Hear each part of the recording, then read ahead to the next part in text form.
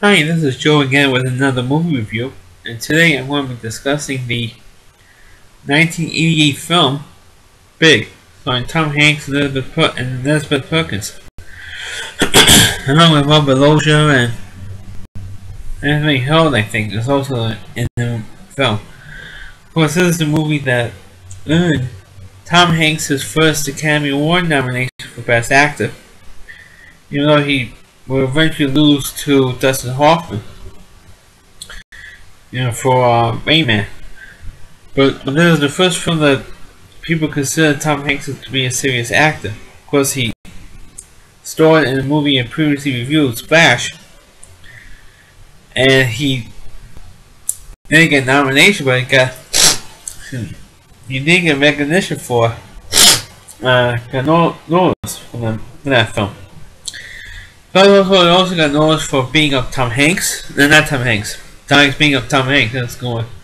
But he got noticed for being up Fonzie in an episode of Happy Days, which you can see that clip on YouTube. Plus, he also starred on a television show called Bosom Buddies, so it was kind of noticed for more of his comedy. But for Big, this was the first movie that he did that dealt with his how he could act in a drama. But this was a comedy drama. When the movie starts off with Josh Baskin, I forgot who played the younger version of the character, but he always wanted to be big. He was always shorter than everybody else, and of course he wanted to impress this girl that kind of had a crush on.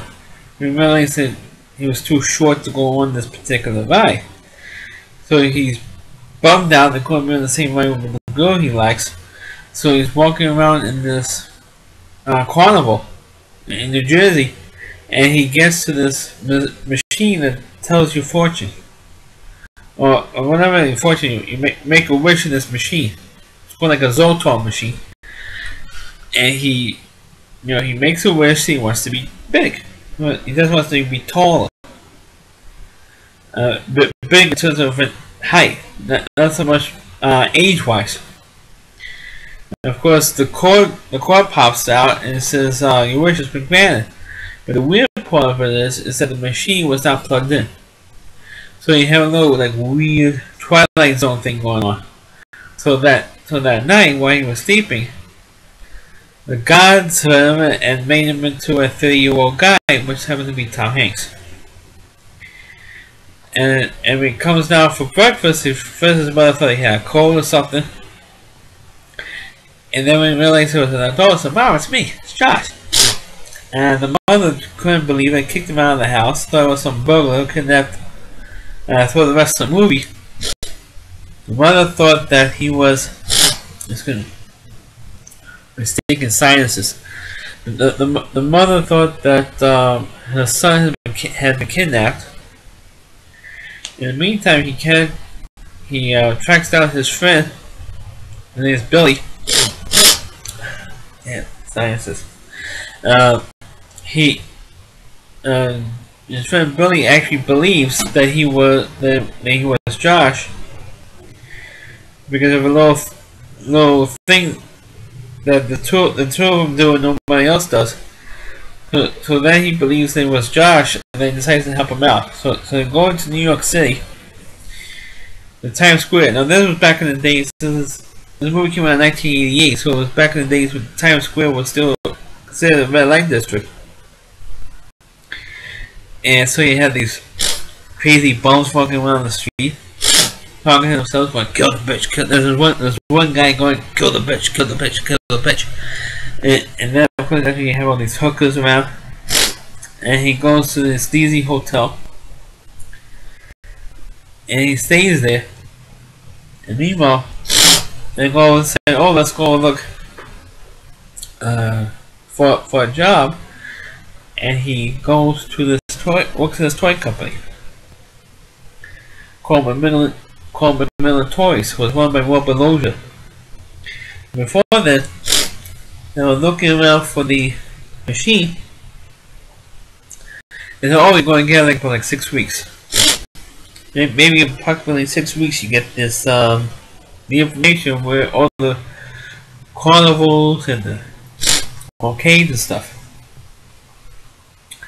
So he meanwhile said, okay, what am I going to do for myself for 6 weeks? I mean, I'm going to be stuck like this for 6 weeks. So I said, okay, let's see if I can get a job. Common way to getting a job. So he goes to this Macmillan Toys Company, like I said earlier, was run by Robert Loggia.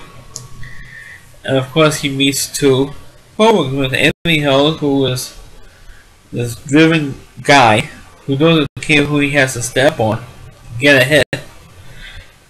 And with his girlfriend slash co-worker played by Elizabeth Perkins, and she was hot in this movie. You know, later on she was in the lousy Flintstones movie, but those are the only 2 films I've seen her in. And of course, there was like an instant attraction between her and Tom Hanks in the film, because she somehow was strangely attracted to Tom Hanks' character, because he had like, obviously a childlike enthusiasm, and I wonder why, because he was supposed to be like 12 years old. His character was supposed to be 12. And so the whole thing goes out. He does get a job, but the funny part of it is he does not have a social security card. So he makes up a social security number, and which is like a bogus number. And of course, if you look close, you'll see Jon Lovitz as a co-worker. You know, when he first starts working for Macmillan Toys, you see Jon Lovitz, and for you Beverly Hills 90210 fans, I'm talking about the original series, not the crappy remake. You see Jim Eckhouse, who played Jim Walsh in the original Beverly Hills 90210 series. So you see him, when you see him in that one scene, and with Jon Lovitz you see him in a couple of scenes. And of course he gets ahead and he makes an impression on Robert Loggia's character, because there's a famous scene, the most iconic scene in Big, other than of course when he makes the wish. The other iconic scene in the film is the scene that takes place in F.A.O. Schwarz, which, other than Toys R Us, is the most famous toy store in New York City. He's been in the same spot for like years. 59th Street and 5th Avenue, in case you want to know where the store is. And he's playing around in the store, playing like laser tag with another kid. And then he of course runs into Robert Loggia's character, and he says, "Oh, you work with me, don't you?" And he says, "Yeah, I do." And he says, "Oh, you here with your kids?" And, "No, I'm not here for my kids. I'm here for myself." And he says, "Oh, I come here every Saturday. If you can't see this in the marketing report, let's watch the marketing report." This is exactly my point. So you see all these, looks around the whole F.A.O. Schwarz, and he sees what kids really like. And then when Robert Loggia's character goes to these report meetings, and he knows that what's there in his meetings, when he gets in stupid marketing reports, is bullshit, because you see where the story, you see what the kids actually like, and you can't see that in the stupid reports. That was his point. And of course, as they were walking around the store, they come to this famous floor piano, which is like floor size,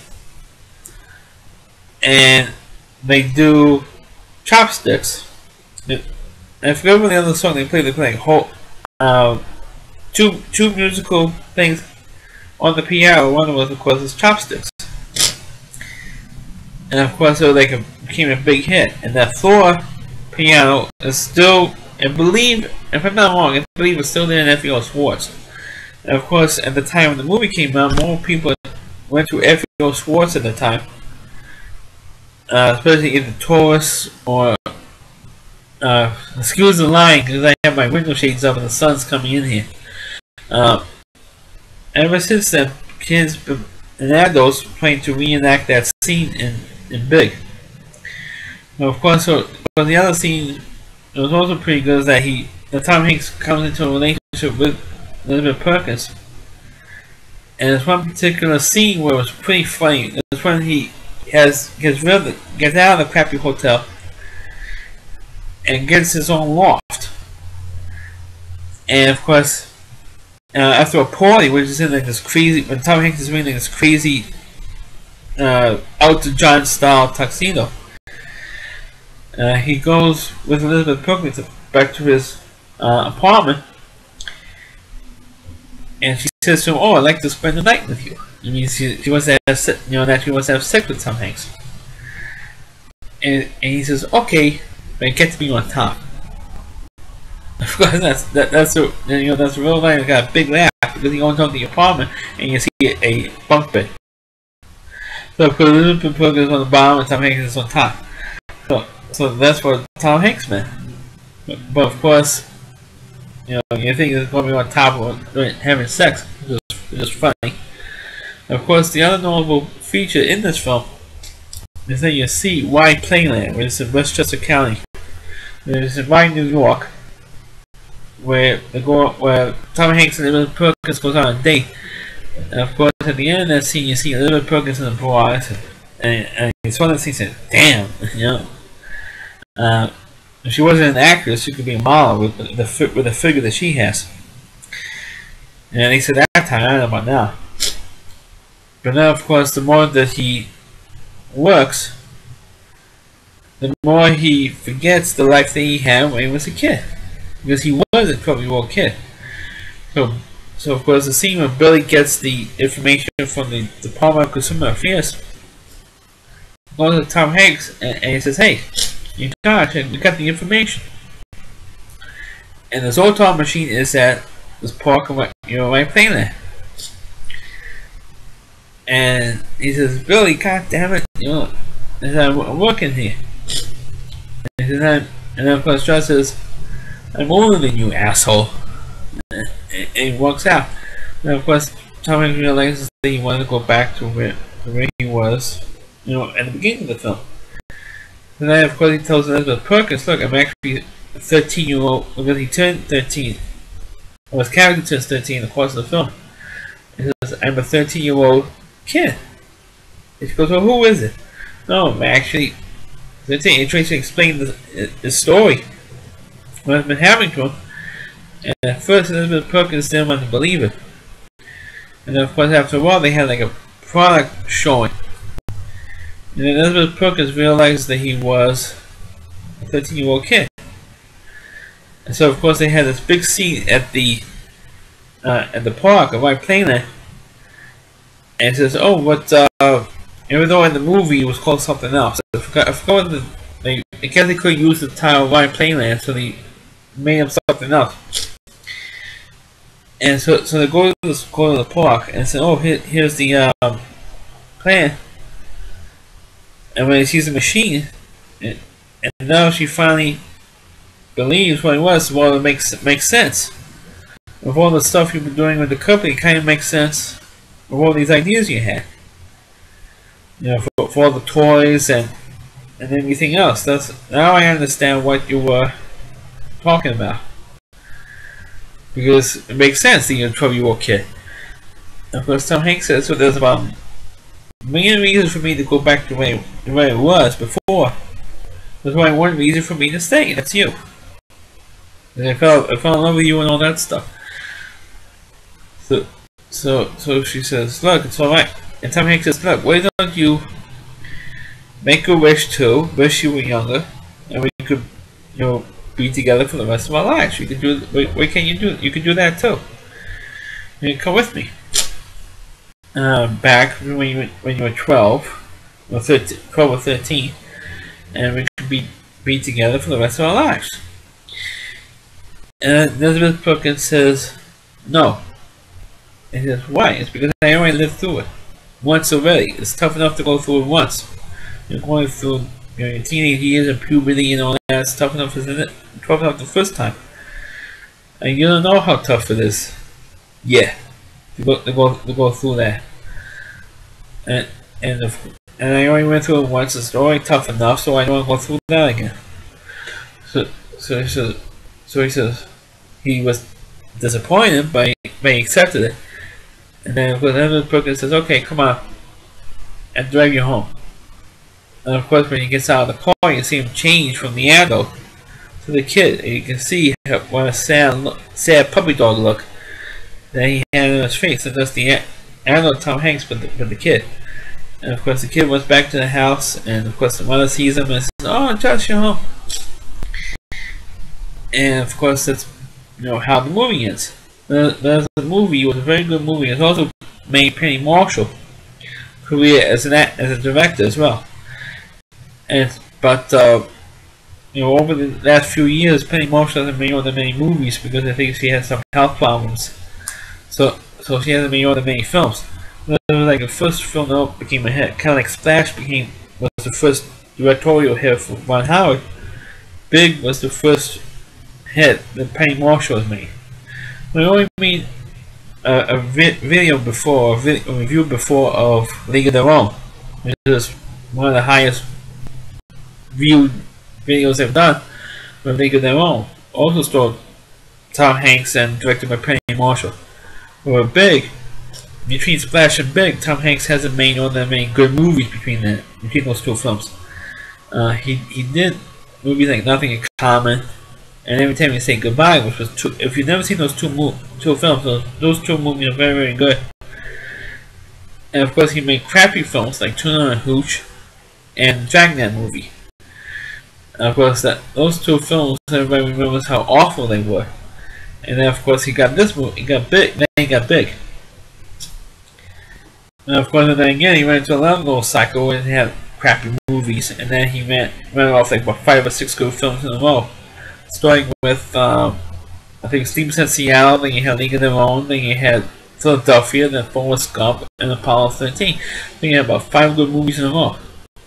Right, from Tom Hanks. In the he like ruled the 90s. But that's my review of Big. Please like my videos. Please feel free to comment on it. And subscribe to my channel. Thanks for watching.